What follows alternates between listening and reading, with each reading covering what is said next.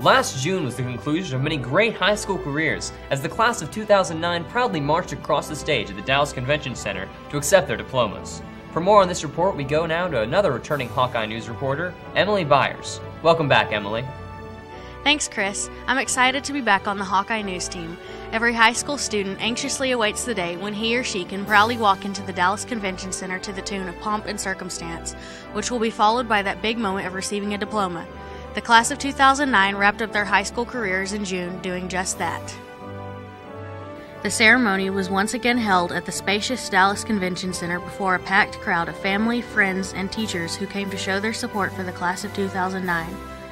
Randy EJ, a well-known 2009 senior, gave the invocation, which brought the graduation ceremony to a start. Following a welcome speech by John Hawkins, the announcement of the top 10 was made. The top 10 were Danielle Butts, Kelsey Dahl, Rita Garcia, Holly Herod, Stephen Hollenbeck, Nicholas Lozano, J.C. Lumley, Stephanie Poppy, Clayton Stanley, and Dawn Turner.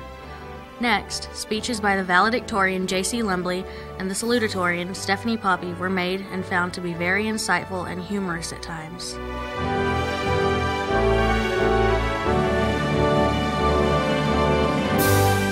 Plans are being made for the 2010 graduation ceremony, and we will keep you up to date on the plans as they become available.